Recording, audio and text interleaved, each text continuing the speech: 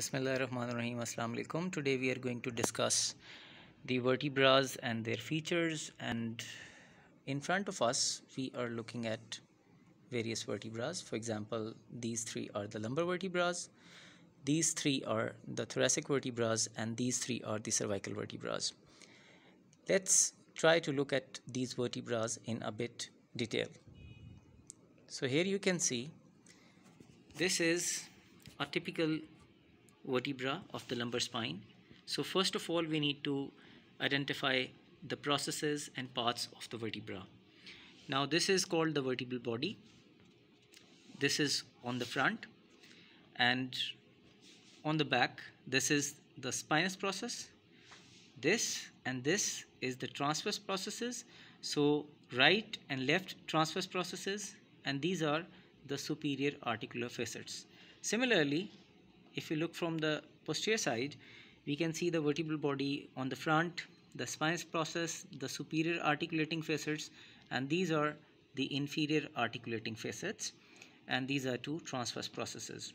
Now this is the vertebral foramen from which the spinal cord passes, and between two consecutive vertebrae there is intervertebral foramen at this level.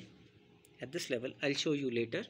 And this point between the vertebral body and the transverse process is called as the pedicle, and the part of the vertebra that is between the transverse process and the spinous process is called as the lamina. So the pedicle and the lamina, and here you can see that this is the region between the superior and inferior articular facet.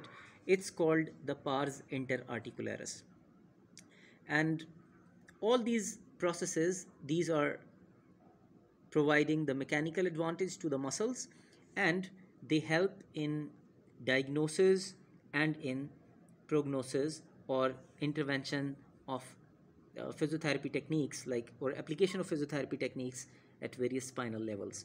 So from now on we will discuss some other concepts, but right now let's see the thoracic vertebra. If we see the thoracic vertebra, this is a typical vertebra. It has all the processes, superior and inferior articular facets, the spinous process, transverse process, these are the superior articular facets, and these are the inferior articulating facets, and this is the vertebral body, and this is the vertebral foramen inside. So similarly we can see this is a typical cervical vertebra, and you can see that the spinous process is bifid. These are superior articulating facets, these are inferior articulating facets. The foramen transversarium can be seen in the transverse process. So in the transverse process there is the foramen which is called the foramina transversaria, and this is the site of passage for blood vessels, and that is the reason that various cervical spine manipulations or techniques or maneuvers are considered to be practiced only by the qualified and experienced physical therapists. Now all these features are present in almost all typical vertebrae, and in the next video we will be discussing about the mechanics which are also called as the vertebral motion dynamics. Thank you very much.